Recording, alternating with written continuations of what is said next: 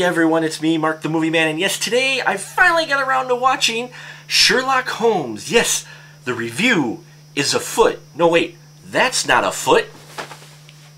This is a foot. Ah!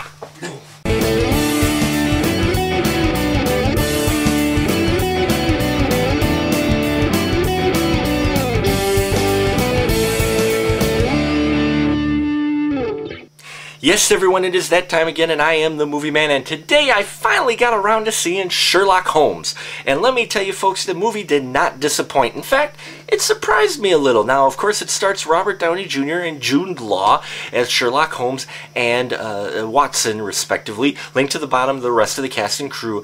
Now, when I saw the trailer for this movie, I kind of got worried because I thought they were really going to make Sherlock Holmes, you know, a really slapstick type of comical character, with Watson being the actual serious genius behind the Sherlock Holmes, as we have seen in a number of other movies. But that is not the case. Instead, in Robert Downey Jr.'s Sherlock Holmes, we get the tortured genius. We get the man whose brain is too good for its own good, and it actually drives himself a little batty. So they explain away in the movie very well why he acts a little bit out of sorts, out of the ordinary, maybe not what we're used to seeing Sherlock Holmes act.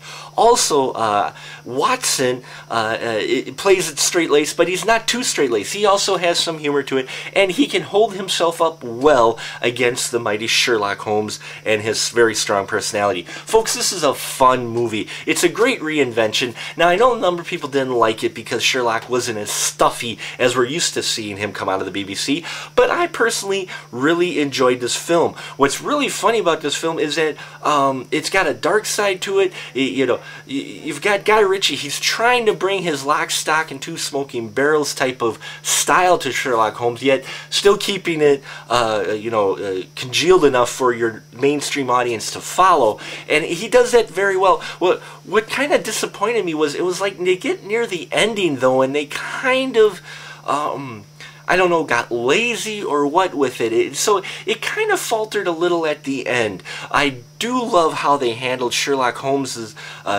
portraying how his mind works, running through all the steps of the things he's thinking before he actually does it. I thought that was great. Special effects were great. And the score, which is up for an Academy Award nomination, was great. I really enjoyed the score. It surprised me. Now, it's not one of those boom super scores, but I can see why they did nominate it for the Academy Award. Whether or not the score wins the Academy Award, we'll have to wait and see. What I will say is, do not wait and see Sherlock Holmes before it completely leaves the theater. You need to see this on the big screen just because of the cinematography going on, special effects, as well as just, it's a fun movie to see in the theater with your popcorn and soda.